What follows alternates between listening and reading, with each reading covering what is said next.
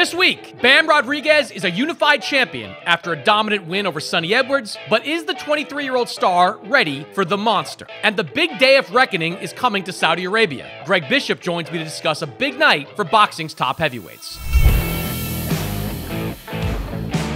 Welcome to The Knockdown. I'm Chris Mannix. He is Greg Bishop. Greg, Bam Rodriguez had a massive win this past weekend, knocking out Sonny Edwards at the end of the 9th round. Just a dominant performance for a fighter who is now a 2-division world champion and a 1-time unified champion. So the question is, what is next for Bam Rodriguez? Now, immediately after the fight, Bam Rodriguez indicated he wanted to face Juan Francisco Estrada, who is up at 115 pounds.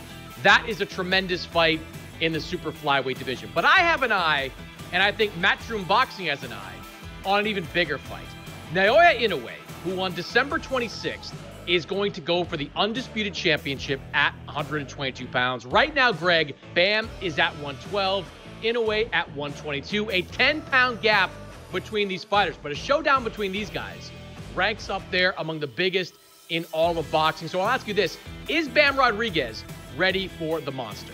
Wow. Well, I love the question and I love the idea. And part of what I love about it is that fight just seems like a firecracker. Like you put those two guys in the ring and something or someone is bound to explode. I do think that maybe there's some value in giving Bam another fight or two, maybe along the lines of what he clamored for after the win last weekend. But that would be simply to close the gap, you know, in terms of weight. I think in terms of being ready, he's ready now.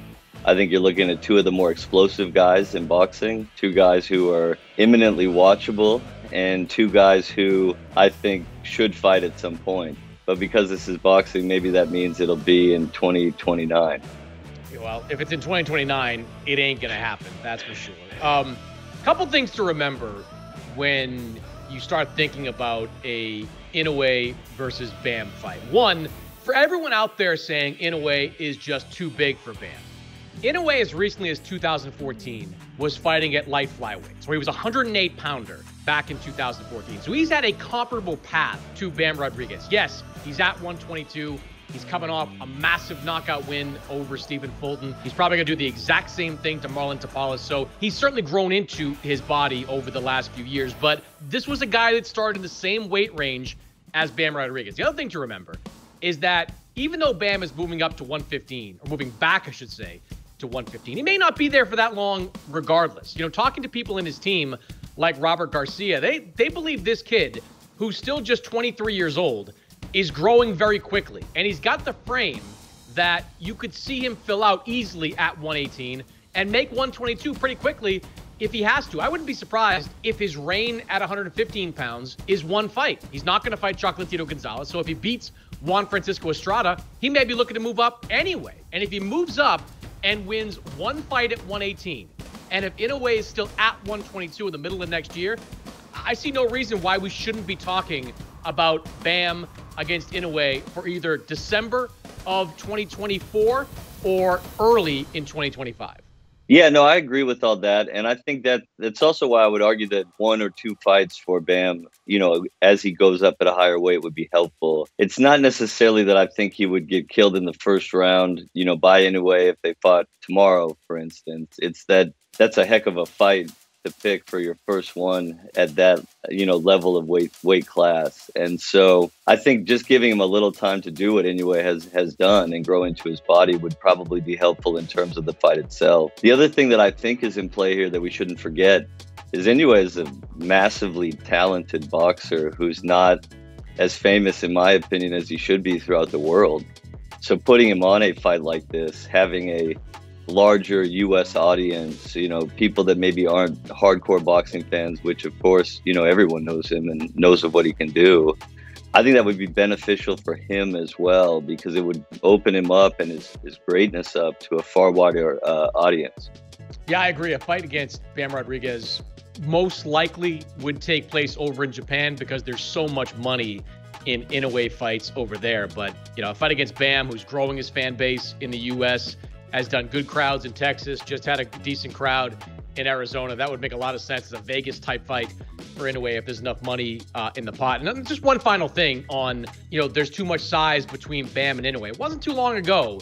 We're having kind of a similar argument about Manny Pacquiao going to get up against Oscar De La Hoya. Oscar De La Hoya was fighting at around 147, 154. Pacquiao was in the 130s. People thought that was too big a jump. How'd that work out for Oscar De La Hoya? Let's talk now about the Day of Reckoning in Saudi Arabia. A huge card headlined by Anthony Joshua going up against Otto Wallin. The co-main event, if you can believe it, is Deontay Wilder, who's facing Joseph Parker in a heavyweight fight. Dimitri Bivol also on that card. Jarrell Miller against Danny Dubois also on that card. So it is an all-star card. But let's keep it focused, Greg, at the top of the card. You've got AJ against Wallin, Wilder against Parker. Let's start here. Who is in tougher in this fight? Anthony Joshua or Deontay Wilder?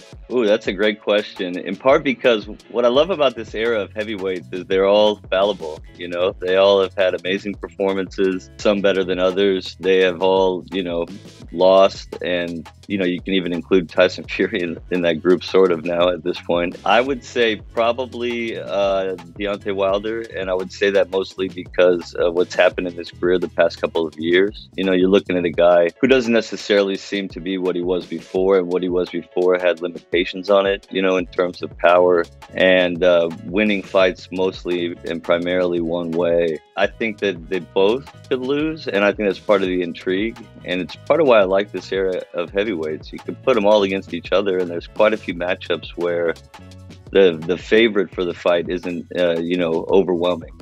Yeah, I agree that Wilder is in tough. I do have some questions, though, about Joseph Parker's punch resistance at this point. He was knocked out in a recent fight by Joe Joyce. He got knocked down and beat up pretty good in a win over Derek Chisora. We know Deontay Wilder, that right hand is still there. That right hand is still his biggest weapon. And if he lands it, I wonder if Joseph Parker is going to be able to deal with it at any point in time during this fight. So that's why I think Anthony Joshua is in a little bit tougher. AJ is going up against Otto Wallin. And Otto Wallin, maybe not the most well-known guy here on U.S. soil, but he did give Tyson Fury a decent fight a few years back. AJ is taking this fight on short notice, as is Wallin, of course, but AJ having a 6-week camp, preparing for a tall left-hander with a new trainer in his corner. I mean, Ben Davison is the latest to lead an Anthony Joshua corner, following up guys like Derek James, who was there for the last 2 fights. We saw Robert Garcia, Rob McCracken. So he has cycled through trainers over the last couple of years. And you have to wonder how that's going to affect him in this fight. This is the kind of fight, Greg, that I think Anthony Joshua could lose by an ugly decision, because Wallin is pretty good at making fights ugly, and he's got enough skill, I think, to make things difficult for AJ in the ring. But let's say hypothetically that both AJ and Wilder win this fight. There are all signs, including a report from ESPN, that it is signed and sealed to have Anthony Joshua against Deontay Wilder in Saudi Arabia in the first quarter of 2024. This is a fight that we have been talking about for at least the last 5 years, if not longer. Both these guys have had some stumbles along the way. Both these guys are a little bit older.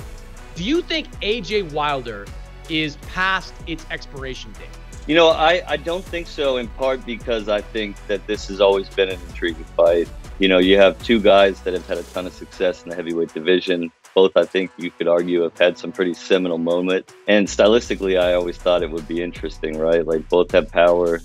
AJ can obviously move a little better. It's a fight that I think people have been interested in watching. And so in terms of the heavyweight division and how it's spinning right now, I think that's as good as any fight that could be made, or at least up there in the neighborhood. Yeah, I think the short answer of is it past its expiration date is yes, because, Wilder's been knocked out twice by Tyson Fury, and AJ is coming off back-to-back losses to Alexander Usyk, and he's lost more than he's won over the last few years, or at least lost close to as many as he's won. But while the answer is yes, I don't care, because that's still the most interesting fight in all of boxing. I mean, in February, we are going to get a title unification fight between Tyson Fury and Alexander Usyk.